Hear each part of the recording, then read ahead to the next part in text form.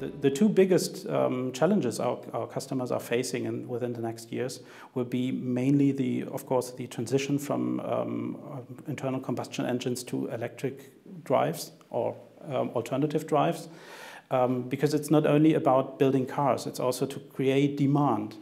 Because if nobody buys your car, it will not be a success.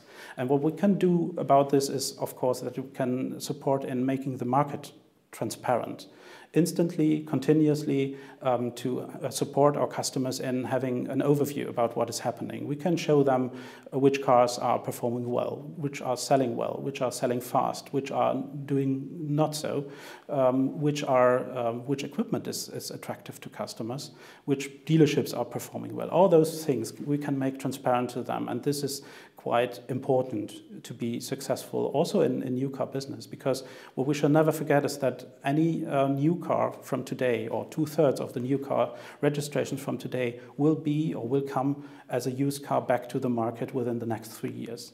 So if we make them successful in used car business, they will be successful in new car business. And the second topic is digitalization. Digitalization means for the whole industry complete changes in their processes. We see that in sales processes, we see that in customer relations. Any of this aspect will be digital in total. So this is what we have to prepare. And as a data company, we are well prepared for that, because this is what we are doing for decades. This is our core business. We are a digital company.